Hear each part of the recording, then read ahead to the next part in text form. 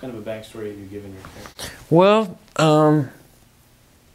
I came up with the idea that at the time they offered me the part, all you knew is that at the end of the first episode he takes these guys out with a sniper rifle. That was all you knew. And so I called Graham and I said, well, he's obviously trained in weapons, so why don't we give him a military background? And something that's funny in terms of the veterans that I've met is that they are, and what I was interested in is that they are so completely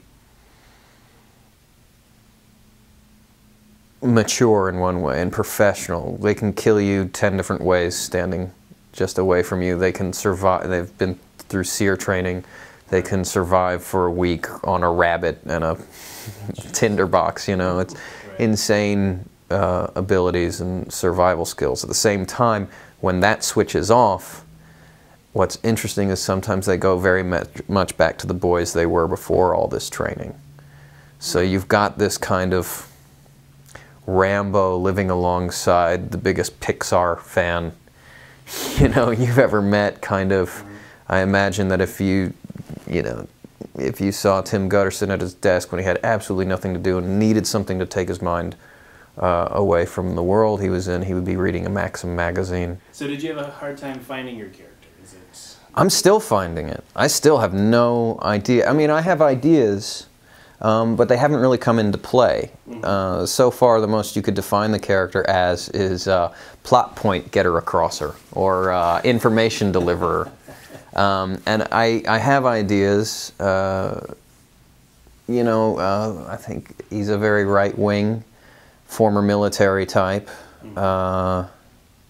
This season it's been getting fleshed out a bit more. I called Graham at the end of the last season because I was a bit... I'd come off the Pacific where I'd done a character who had kind of a hillbilly background, and I had this kind of drawl going on. And all for the last few years, my best friends have been in Little Rock, and so my ear has been kind of muddled as it is. People have said I have a drawl naturally anyway, but I'm not aware of it. And so I played this character with what I thought was my natural voice.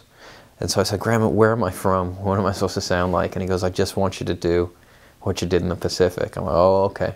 Did you study in college, or did you just go straight? I did not study. I'm actually completely ignorant of what I do. I'm just learning day by day. Working for you. Some people just are blindly lucky.